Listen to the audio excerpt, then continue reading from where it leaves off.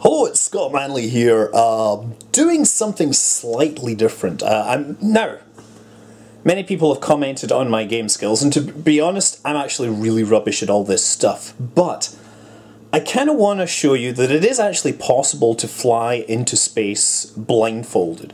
I'm not going to do it blindfolded because that doesn't make really for a great video, but I mean, I am going to do it completely blind. Right? It's all to do with knowing the timing of what I have planned. So if you can see in the video there, that is a stock Kerbal-X, and of course I'm recording that. You can see the little, in the top right corner, there's a little red number that shows that I am recording. Now, there are no other displays or anything around here. This is just the monitors. Nothing going on, right? So nothing that I can use to, you know, display this information on. Nothing on the ceiling, nothing on the ground, just my keyboard, a very messy desk, which I probably should tidy.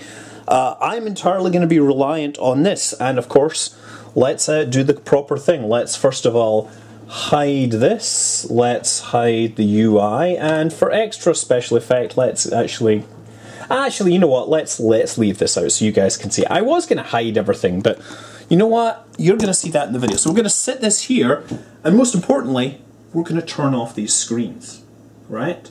Screen off, and now I am blind, right? I have nothing but my wits. Oh, yes, a watch. No, the watch would give me time information, so I am going to put that right here face down, so that I can't use that for my timing. So I'm completely blind. I'm going to use my internal clock. The skills of my DJ skills are going to keep a perfect, you know, 60 BPM tick going in my head. Throttling up, pressing T, and are we ready? Go! There we go. Now we're listening for the all-important engine cutout sounds. Now when the engine's cut out, we're going to have to stage.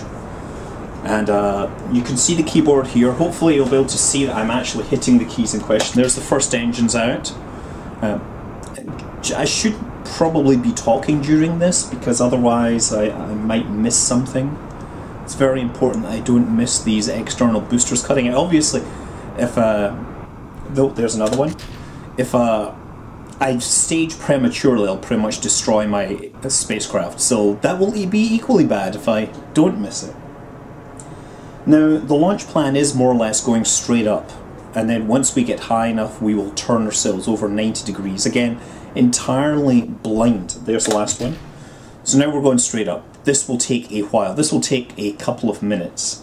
I think we've been flying for about 1 minute, based on my timing. But when the engine's cut out, that will be the kind of point at which I start timing things, because that will provide a calibration point for my counting. I'm counting this in my head, you know? It's like 1 minute 15 now, right? That's just me more or less counting in my head. Dear, this is kind of stressful. So, okay, so we're flying mostly with ASAS on. Once we get above the atmosphere and my engine cuts out, that's when the most critical maneuver happens, because what we're going to have to do is rotate the whole spacecraft 90 degrees, and it doesn't matter which direction, but I'm going to go to the right. We are going to have to then figure out when we reach apoapse, or as close to apoapse as doesn't matter. And then of course we're going to have to use that upper stage to get ourselves into orbit. And you know what? It'd be really nice if we actually had enough fuel left to get back, but we don't know how long that will be. I don't know.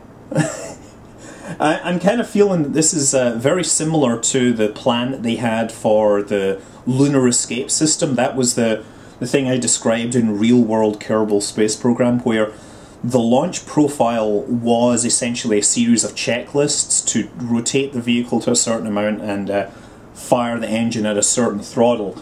And so you would have one guy flying and the other guy calling. Oh, there we go. Okay, so that is like 2 minutes 35. Okay, so we're in orbit, or we're in space above the atmosphere, and this is the important maneuver. Now we're going to turn for 11 seconds and then let go for 11 seconds, right? And we're going to cut the throttle. Turn. 3, 4.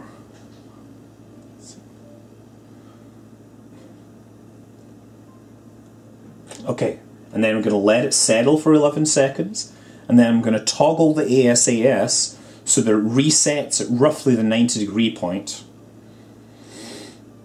Okay, and then I'm going to let that settle for another 15 seconds or so, and then I'm going to stage, right?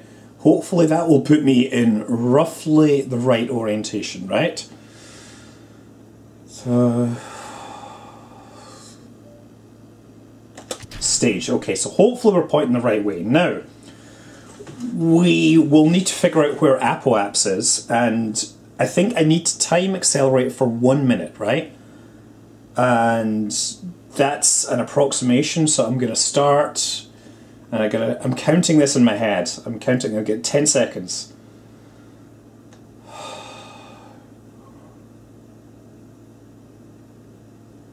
I wish this music had a different beat. Time accelerate. Okay, so we'll do 1 minute of time accelerate, and I'm beating this in my hand, haven't I? You know, house music, traditionally, kind of house music has been about 120 beats per minute, which is like 2 beats per second. That is kind of historical. That's the kind of natural frequency the body moves at, and so, you know, I get very good being a DJ, recognizing these tempos and figuring out roughly where they were. If you've seen my asteroid discovery video, you might notice the music in that lines up with the pulsing of the discovery, and that's because the music is at 60 beats per minute, and the discovery is beating once every, or twice a month, because it's full moon, no moon, full moon. So it lines up perfectly. Okay, 10 seconds to go. I gotta...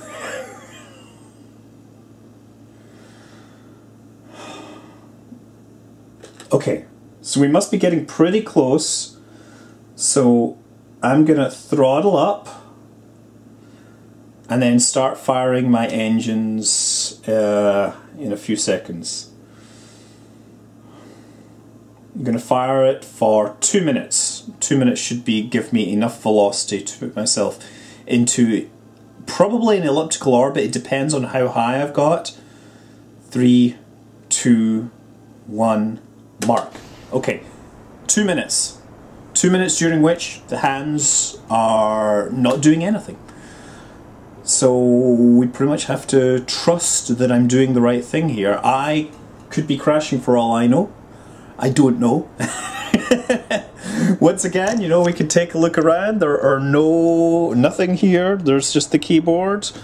No monitors, nothing hidden over there, nothing over there, no thing over there that I'm watching. This is no trick. This is all, you know, me doing stuff by following a program. That's what it is. It literally is a program. And if you think about it, the guys on Apollo 13, they had...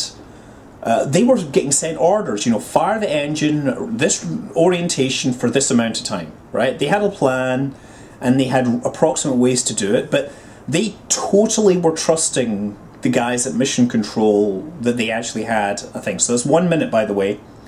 We're halfway through this burn, and I need to make sure I press X to cancel the burn. I think this might be slightly longer than I need, but hopefully we will end up in something approximating an orbit, right? Because it would be embarrassing if it didn't. After go to all this trouble and not getting into orbit, I mean, the moment of truth will come, and I will be either chastised or impressed with myself, to be honest. And you know, so here's the thing: the Japanese actually built a rocket that managed to get itself put a satellite in orbit, and it was passively guided. It ran a program. It didn't use you know, a bunch of electronic guidance. It was just well designed so that it would carefully get things into orbit without anything other than a simple timer. 10 seconds. It's 8, 7, 6, 5, 4, 3, 2, 1. Cut. Okay, I think we might be in orbit. You guys already know, right? But I don't. I'm going to turn these on and find out. Let's see how we did. Oh, there we go. terrible monitors. I'm going to get a better monitor soon. But this one has terrible. You see it's bright, this one. Okay, so we still have no info here. Do I look like I'm in orbit? Let's bring this up. I still have fuel left. Ah, okay, I get pretty close to the horizon on that nav ball. Let's see. Woo, 160. Oh wow, look at that. There we go, 160 by 3,000. I totally got into orbit entirely without any instrumentation at all. I could have done it blindfold, right? I could have done it blindfold, but then you wouldn't have had me to look at it. You know, I wouldn't be allowed to wave my arms and, you know, do these kind of, hey, Italian talking to you. No, it's terrible. If you're Italian, I don't mean anything by that. I mean, you know, you're awesome people. Yeah, so getting into orbit, it's easy. You don't even need instrumentation, huh? I'm Scott Manley. Fly safe.